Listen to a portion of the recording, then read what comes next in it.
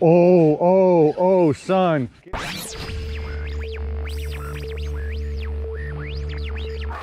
All right, guys.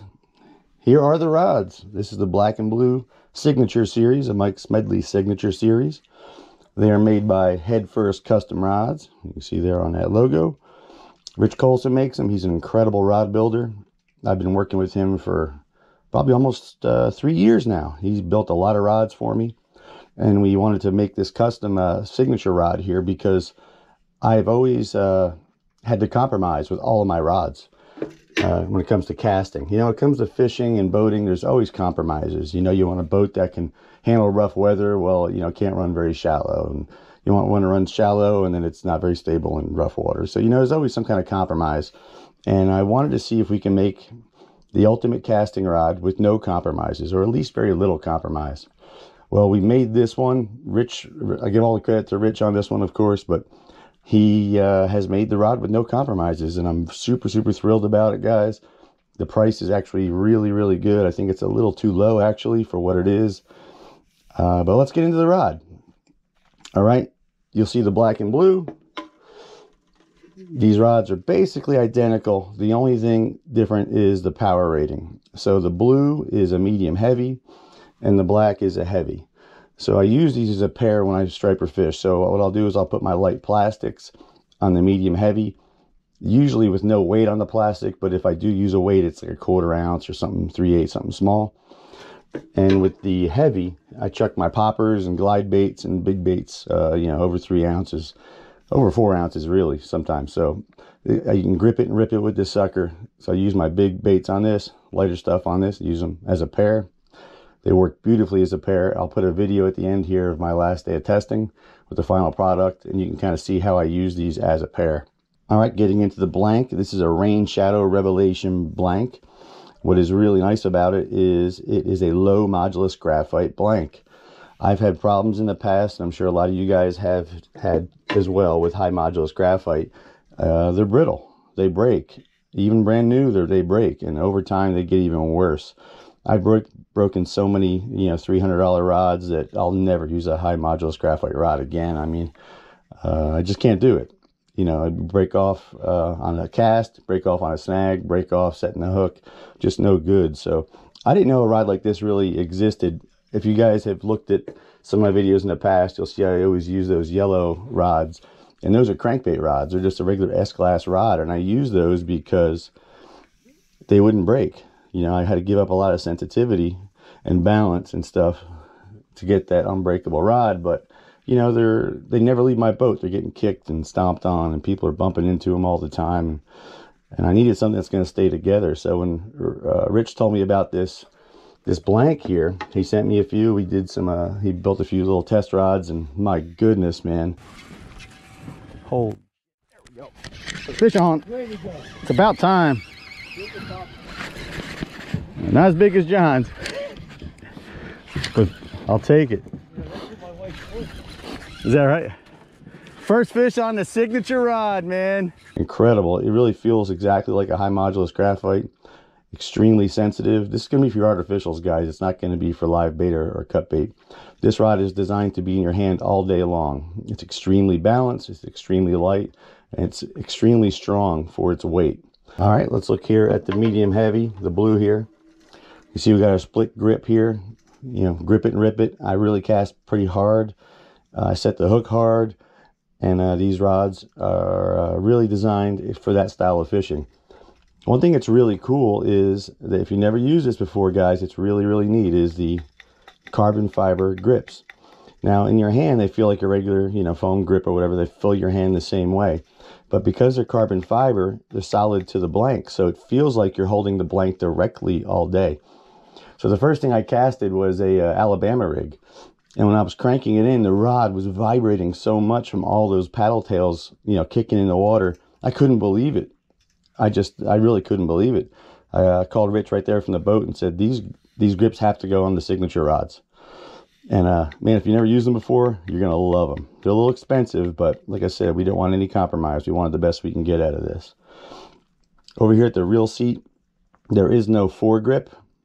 I never really need a foregrip. I'm not going to hold the rod up here anyway. And when you add a foregrip, you're adding weight ahead of the reel. And anytime you add unnecessary weight, it makes the tip want to go down. And we don't want that. We want it to be balanced well so the tip feels extremely light. And this way, when we get a strike, the slightest touch, we can feel the rod tip go down.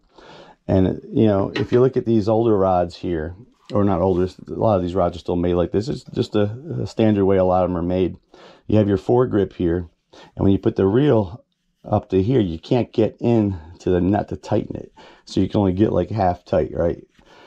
And I didn't want that. I wanted something I can go ahead and just grab and just really twist that sucker down. So that's why we went with this reel seat here. The guides are small and light, but they are not micro guides. Micro guides are a nightmare if you're using a connecting knot. Like even the FG knot here. Let's see if you can see that. Even the FG knot is very small, but in a micro guide rod, it just gets hung up left and right. All day long, you'll hear that sucker rattling and getting stuck in the guides. So we went very small and very light, but these are not micro guides. And an FG knot, I've tested an FG knot, and I've even tested larger uni to uni knots, and they go through really, really nice. There's an FG knot there on the heavy.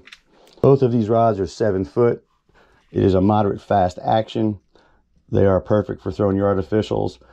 This is not meant, like I said before, for live and cut bait. It is an artificial rod, something you're going to use all day long. Actually, there's one slight difference. If you look at the medium heavy here, you're going to see the butt here is slightly larger. It's just a little heavier than the one on the heavy here. And that's just because when I use my plastics, I like to have the tip even a little lighter, as light as I can get. Because some of these plastics I'm throwing are very small, some 3-4 inch plastics with no weight sometimes. So I really want as much balance as possible, and this little extra weight just helps a little bit. So if you're going to throw plastics a lot and you're the kind of guy who throws light stuff, you only want to buy one rod, the medium heavy is the one for you. If you're a plug chucker, if you're throwing glide baits and big swim baits and Alabama rigs, I'd recommend getting the heavy. I believe Rich is doing a discount if you buy them both. The black and blue series, just tell him you want them both. Rich is a veteran. He came out of the Marines in the 80s. When 9/11 happened, he re-enlisted. He came out and went back to making rods and fishing with his family. And he's just an incredible human being. I just really love all the stuff that he sent me. Beautiful rods, guys. I'll put his email in the description if you want to order from him. I know we got ahead of this a little bit, and he made a bunch, because the first video I put up, just a little teaser video, a whole bunch of guys ordered. So he took that as a as a notice to go ahead and get started and make a bunch. So if you call, he might have a bunch ready for you. If not, he's very quick at making these. And he's just a fantastic rod builder, guys. Thank you so much for your support. I really do appreciate it, guys. Please stay safe on the water. Leave a few for me. Love you. Mean it. Give you some room.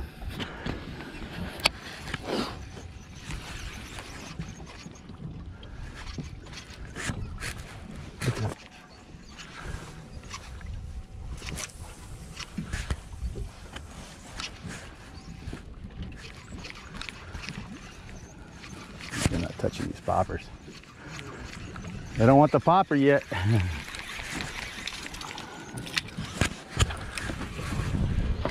That's it. Work that jig up and down. Work it up.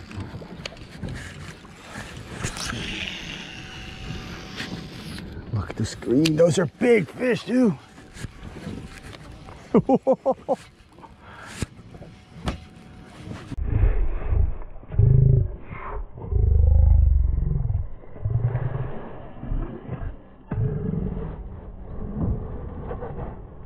Wow.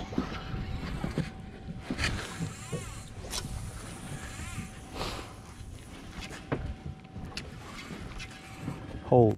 There we go. Fish on. It's about time. Not as big as John's, but I'll take it. Is that right? First fish on the signature rod, man. This rod is specifically made for casting these light plastics.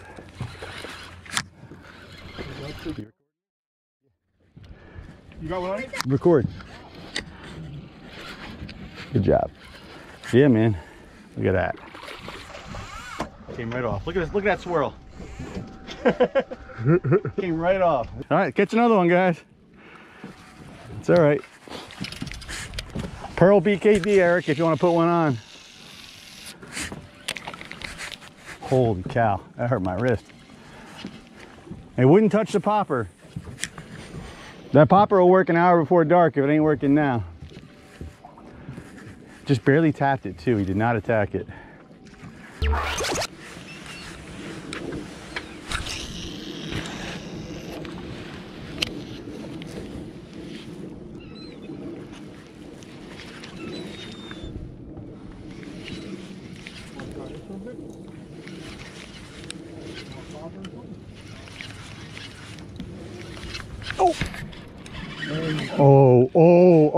Oh, son.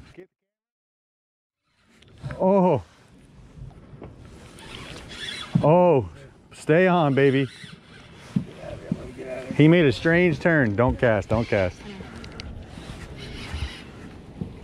He made a really strange turn when I hooked him. Yeah, when you feel the tap, you know, you just gotta swing. They do not hold on. See that? That's it.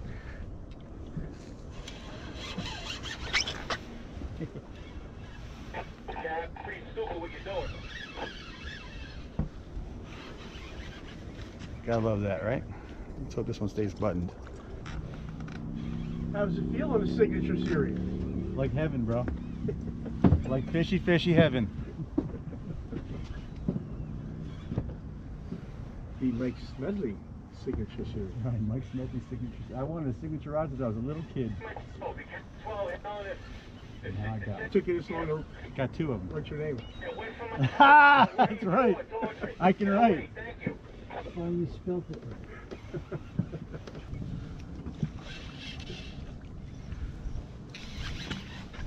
What's with you? Oh, you go. Not even that big. Nasty though. It's long. Man, what a fighting fish.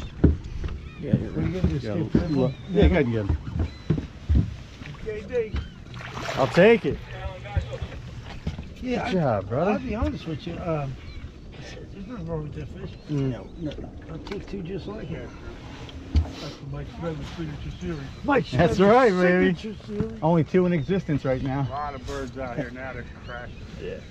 Man, this one wasn't gonna come off. Watch the heads of people. Watch. Bass Candy Delight 10-inch.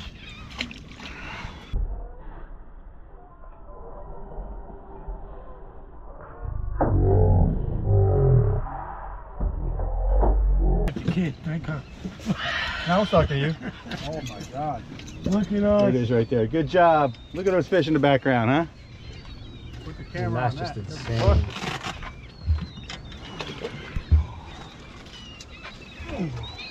They're getting crazy. What are you doing? Eric is getting real quiet. Oh, he's got it. Set the hook. Set the hook. Hey, Justin. Oh, he's not. It's still a good one though. It's about time. How about that? That's the third one. Look at him breaking behind my popper. Oh, there you go. Justin, Double here. up. Justin, here. Reel it in. You got it? Jeremy. Good job, Jeremy. So, Jeremy, Jeremy's tell fish coming up right now. Jeremy, tell me, how do you like the Mike Smedley signature rod, Rich Colton? I love it. You love it? The head first? Custom rod? You like it? Yeah. Dad, did you get me this spinning rod? It's right above you. Oh, there we go.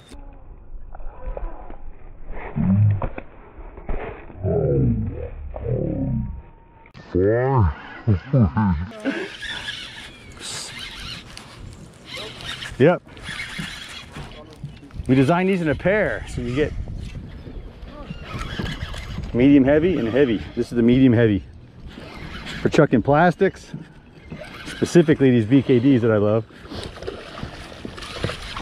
Doubled up. A bunker with stripes.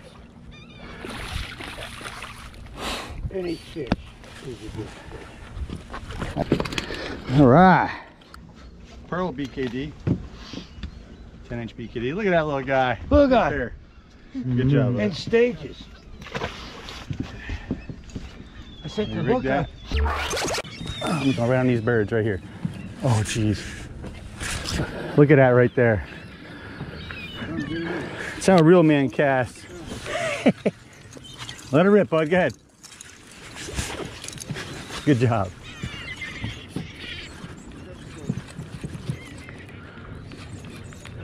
Dude. How are they not hitting this popper? I need the BKD. Justin, are you done recording him? Can you hand me the rod with the BKD on it, please? It's got that long white thing. Here, catch that.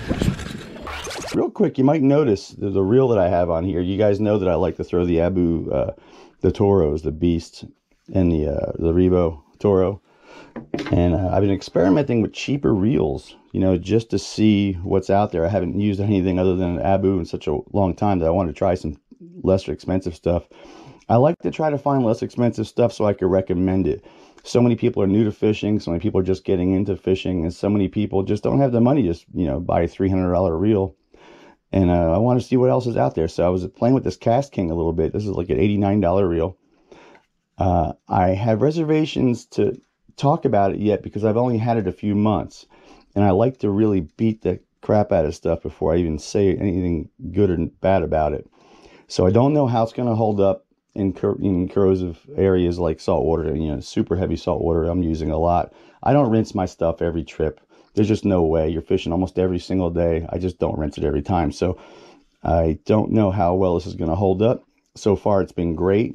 It's been surprisingly great. This is a magnetic backlash. It's not centrifugal.